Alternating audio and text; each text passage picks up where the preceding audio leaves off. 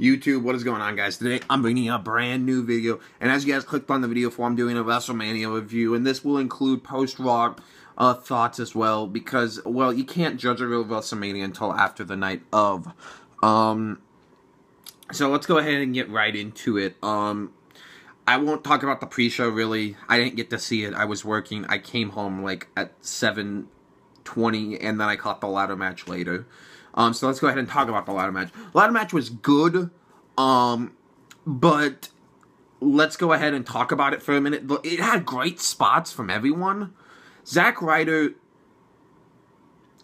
I'm okay with winning, but I'm not okay with him dropping the belt the next fucking night. There's no point for him to win then. Absolutely none. To win a match, and I'm going to be honest, his amount of screen time was between last year's WrestleMania and this one.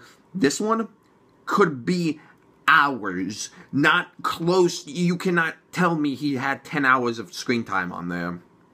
Maybe he has had like 5 hours of total on-screen time, and that's pushing it.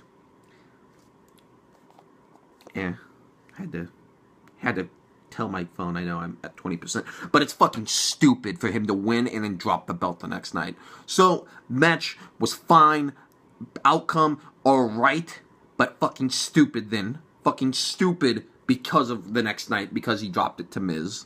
Just have Miz win it. There's no need for him to just push off. Just to have him have a WrestleMania moment. No, that's fucking stupid. The next match, was the AJ Styles versus Chris Jericho. Vince, you couldn't let it go, could you? He's a TNA guy, so fuck him. Let AJ Styles fucking job to Chris Jericho. But you let it slide for the next night because he won. I'm letting it slide because now he's the #1 contender for the World Heavyweight title. This is the only reason I'm letting it slide. That's why I judge WrestleMania from the post-Raw as well. I'm letting it slide. Great match. Just, again, shitty outcome. I'm going to bitch a lot about the outcomes on this because whoever was writing WrestleMania just didn't have a damn clue. Did not have a clue whatsoever. Just might as well just grab a pen and start writing crap down because this is what the writer did for endings.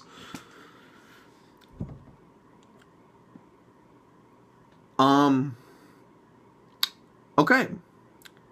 Let's go ahead and now talk about the Divas title match. No, not the Divas, the women's title. I'm sorry. Great match. Great match.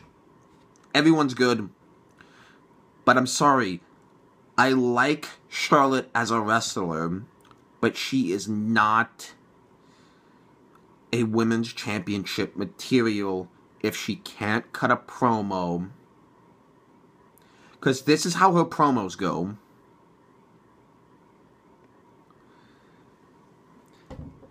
I'm doing this, I'm so good because I'm Ric Flair's daughter. Someone interrupts, someone tells Ric Flair he's shit. And you can't live off that, and then so on and so forth.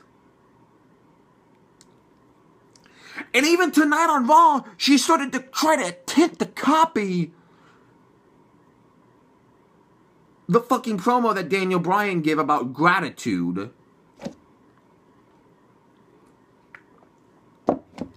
Really?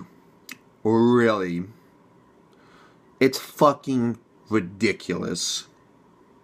This is bullshit. It needs to stop. She needs to learn how to get... And I know I'm going to get so much shit for saying this, but she needs to take time off TV. She needs to take some promo classes from someone because she ain't doing a good job. She can't cut a promo. She just can't. She's a great wrestler, but just can't do a promo. And now this match, I'm gonna bitch. Dean Ambrose versus Brock Lesnar. Brock's a great wrestler. They have a mouthpiece form and Paul Heyman, so I'm okay with it. So, you gotta get... Charlotte maybe needs a mouthpiece, but Ric Flair ain't a mouthpiece. I'm sorry, he's not. You're not gonna have him around forever.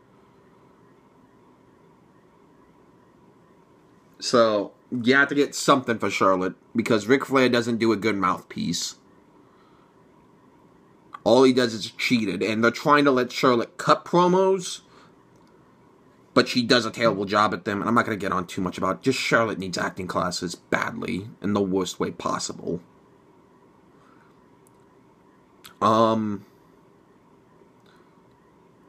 So, I'm going to get maybe a lot more flack for this, because Dean Ambrose versus Brock Lesnar needed to be way more than what it was.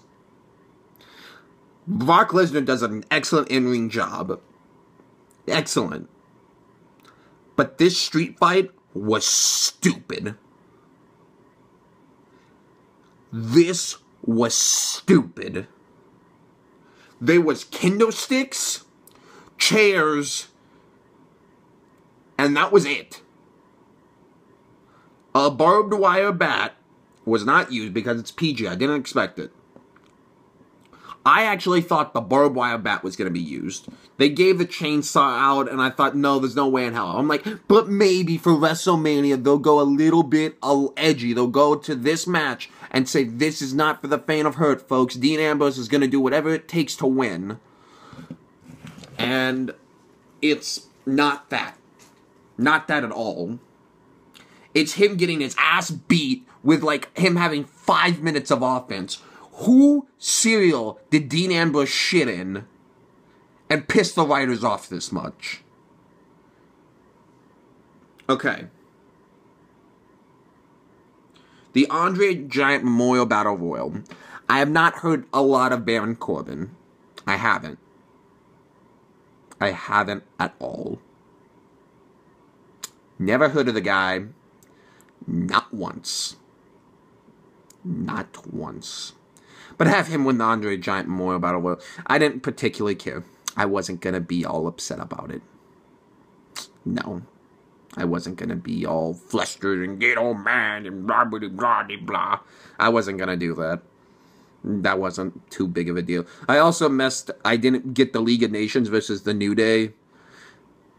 I honestly didn't care about the match. It wasn't for the titles. It was just about supremacy. And now they're going to have the League of Nations take on the Wyatt family. I'm assuming Harper's about to be back. So then it's going to be the League of Nations has the number game again. But then Harper comes back. And now it's 4v4. Who can take on? Can the Wyatt family beat the League of Nations? Can the League of Nations beat the Wyatt family? And so on and so forth. This is why these 4-group factions don't work that well.